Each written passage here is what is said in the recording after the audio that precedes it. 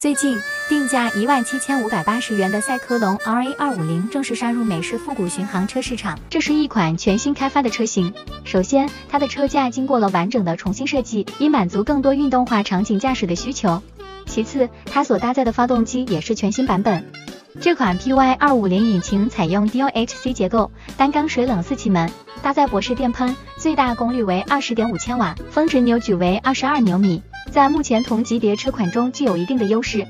在风格设定上 ，RA250 延续了美式巡航经典的圆灯配水滴型油箱设计，头灯直径不大，但显得比较灵动，采用全 LED 光源。日行灯则由2个侧向的梯形组成，凸显其质感。容积为15升的油箱，造型修长且圆润，配合高位变径铝合金纸板，一起组成了时下颇为流行的轻型巡航车范儿。不得不说，这个味道确实蛮对的。马鞍形皮质坐垫配合上不锈钢鱼雷尾排，兼顾了质感和古典造型。RA250 作为美式复古巡航车，整备质量仅有163千克，结合其1445毫米的轴距，意味着它具有轻盈灵活且平易近人的操控体验。